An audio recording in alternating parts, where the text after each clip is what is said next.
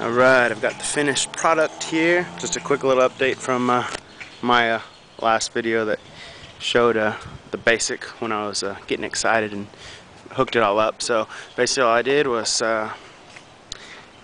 fill these up with gravel, which I went to a local, I don't know what you call them, stone gravel yard, and just got 4 buckets of pea gravel from them.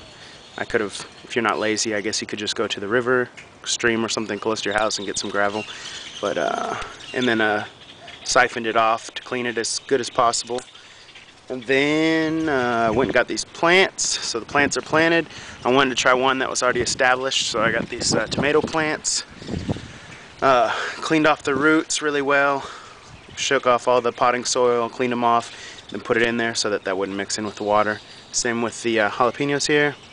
Got those little ones just to see how they work out. And I moved it from the corner back, moved it over here so I could get some more light just on the side of the house. It was kind of tucked in the corner earlier, so I did that. And then I ran the electrical line, kind of ghetto, along the siding here. And then I didn't want it to get rained on, obviously, so I got the 5-gallon bucket, drilled a little Mickey Mouse type holes down there with the little drill, whatever. Put the timer, the outlets in here, so it's rain proof, won't get messed up. Guess I should put a little drip on those cords so that if it does rain it doesn't drip in, but they're going into the bottom of the thing, so it doesn't really matter. Pump is pumping.